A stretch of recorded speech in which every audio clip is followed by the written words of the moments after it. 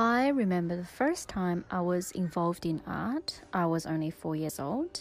It was my first love, and for some reason, I knew deep down inside that it will be something that never leaves me. Hi, my name is Yin Lu. I'm a Chinese-Australian Brisbane-based visual artist, muralist, and designer. I do paintings, drawings, and murals, and here are some of my works.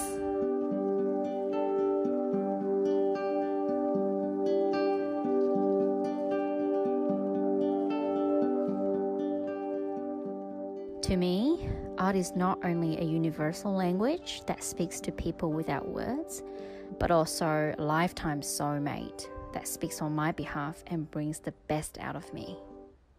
So what are the hardships and challenges that you have faced while pursuing art? I would say cultural differences, language barriers, racism, and lack of unique artistic style and creativity were the biggest hardships I experienced. And also another challenge I have faced was the promotion of my artworks and how to get recognition. Because I think living in the 21st century, it's very important that you learn new skills in order to reach a wider audience. So at the start of this year, I created a personal art website where people can find out more about me as an artist and my works, and also to purchase my art prints and other products. So I usually get inspired by things and people around me on a daily basis, and of course Chinese culture and instrumental music.